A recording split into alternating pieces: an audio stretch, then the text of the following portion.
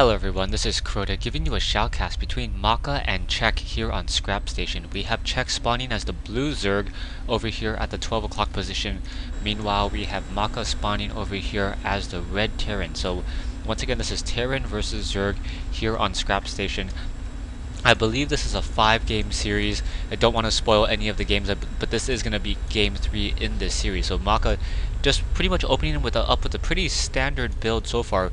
Meanwhile, Check opening up with a standard build, not doing any of the extractor trick. Well, we'll see if he's going to go for an extractor trick or not, or if he's going to try to produce an overlord. It may be an overlord production. We'll see whether when he gets to 100 minerals. Yeah, gonna go ahead and produce an overlord, so not doing any sort of extractor trick. And Maka also opening it up with a standard supply depot as well. So a standard 10 supply depot, most likely going to be going for some sort of 12 racks, and this game is now underway.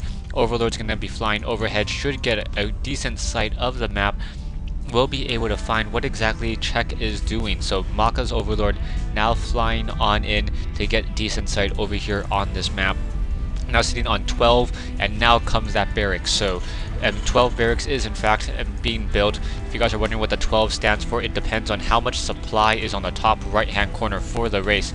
Check, on the other hand, going off for a 14 or 15 hatchery. So that hatchery now going to be placed down and going to be most likely used to try to get a stronger economic advantage even before the spawning pool.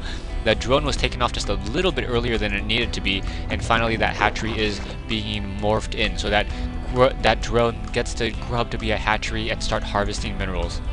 Back over here, the barracks is nearly completed, and Maka will be able to get up to 15 food and then perhaps start building or upgrading to an orbital command, and may train up a marine to try to shoo away that overlord. Yeah, out comes this marine. Overlord most likely going to try to position itself off over here outside the range of a marine. The marine only has a range of 5. But that overlord still wants to keep track of anything on the front door, try to do as much scouting as possible. Out comes this marine trying to do a little bit of move and attack, but that overlord should be fine, will not get taken down. And now out comes this SCV doing some scouting. Is he going to go ahead and head up that ramp first? Yeah, he's going to go ahead and head up that ramp first.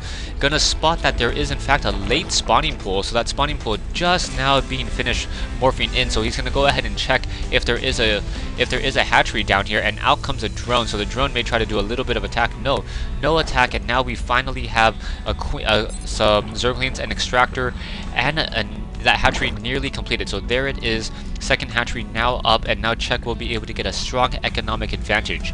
And factory now being placed down by MakaPrime. So Maka also laying down a tech lab. So he may be trying to go for some sort of infernal pre-igniter build off of this factory in order to get some Hellions. But I'm not sure what exactly this tech lab is for. We'll have to just wait and see. SCV down here, keeping track of sight. Not really revealing too much of the map or any crucial parts of the map, just revealing this high yield mineral location over here, as 2 Zerglings are going to be trying to run on up. Now this front door is not, well actually it is just sealed just perfectly right now with the placing of this supply depot. So one supply depot now going to go ahead and finish that off, or finish off this wall, and should be raised back up in a moment, and those Zerglings will not be able to move on in that easily. One marine should be able to move over and then take down these units. Hellion now being trained up as well. Marine coming over to shoo away those Zerglings, hiding safely behind this tech lab and this supply depot. Zerglings now moving away. Back, taking a look at the harvester count.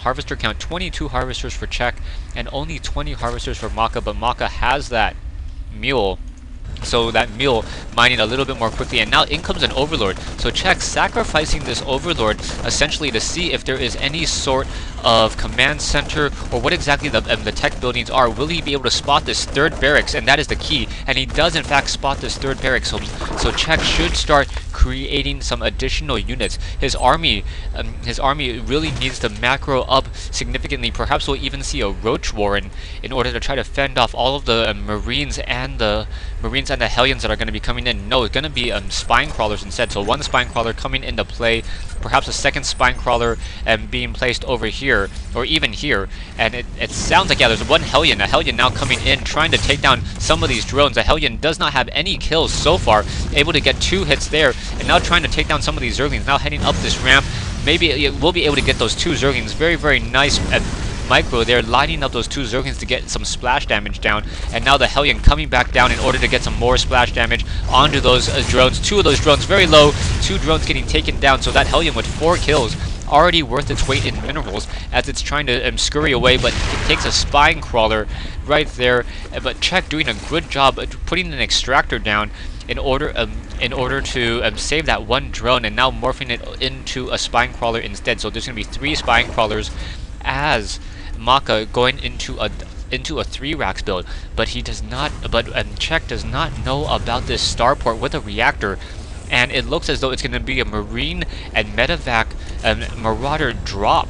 So using this, because the distance between these two locations is so small, he should be able to drop into the back of the base, and with only well, finally a Roach Worm being placed in position, and now a Spire coming in, those Marines should be able to fairly easily destroy a lot of drones. We already have Stim Pack Research Combat Shields finally being upgraded now, with 2 dropships already underway, sitting at 42 time, and already about 31 over 42, so in about 10 units of time, or 5 seconds or 7 seconds from now, those dropships will be done, and we are going to have a significant size drop in the main base of Czech.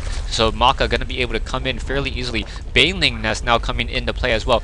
Will these dropships make a move? No, they're not making a move just quite yet, and it's buying too much time. It's buying really too much time for all of these overlords to get set up and get in position. If those banelings start to warp or baneling nest is completed, those Zerglings can easily morph into banelings, and those banelings will be a simple destruction for those units. Orbital command center down over here as those Zerglings now making their way quickly towards that orbital command and gonna go ahead and take down all of those mules. Orbital command should lift off, and there we go. Zerglings unable to attack the air, as now we have this dropship moving in. So dropship moving in, and now all of these Marauders and Marines coming in, trying to take down some key tech. Are they going to take down the Spire first? Yeah, Spire being targeted. We already have 7 Mutalisks being trained up, but that Spire will in fact go down, moving away, trying to take down those Broodlings as they're coming in, and now taking down another key tech, the Roach Warren. So that Roach Warren now going to get taken down, trying to move away, and also going to take down the spawning pool. So Czech going to lose 3 out of his 4 tech buildings and only having a Baneling Nest. And that Baneling Nest doesn't really mean anything at all, because he doesn't have the ability to create Zerglings in order to morph into Banelings. Mutalisks now quickly coming in, trying to take down the Medevacs. Medevacs going to start dropping that cargo, fighting back against those Mutalisks. Mutalisks being forced to push back, and one Medevac down to 14 hit points. That Medevac definitely needs to be repaired. As those Marines staying close by, Marines, the weapons upgrade nearing completion, most likely, yeah, gonna go ahead and complete. So those Marines are now 1-0 upgraded as more units coming back down over here. The army of Maka sitting at 2,200 minerals, while Czech is sitting at 1,200. Czech, realizing that he needs to do something bold, takes a 3rd expansion, or a 3rd base. So a 2nd expansion already be brought into play. He does have a 36 harvesters, so a slight harvester bonus, but that's about it. In come these Mutalisks. Mutalisks now trying to deal some damage. Marines trying to stick close by, perhaps trying to take down this clump of Mutalisks. There are currently 6 Mutalisks in here, and I do not see a Thor being trained up, as a Spire is currently being rebuilt along with that spawning pool. Stay tuned for part 2 of this replay between Czech and Maka here on Scrap Station.